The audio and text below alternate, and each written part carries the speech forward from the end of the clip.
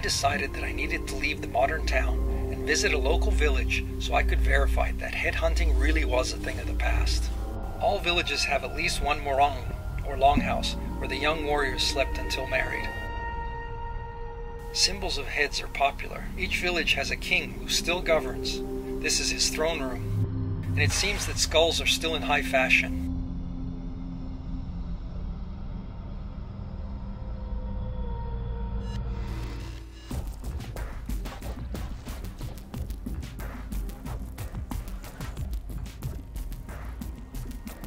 These weren't exactly the skulls I was looking for. Now we're talking. The king assured me that these are all pre-World War II skulls, and that his people are now good Christians. Thinking about the Christian Crusades made me wonder about that statement. So 65 years after World War II, Nagaland is civilized after all. And here stands the proof of change.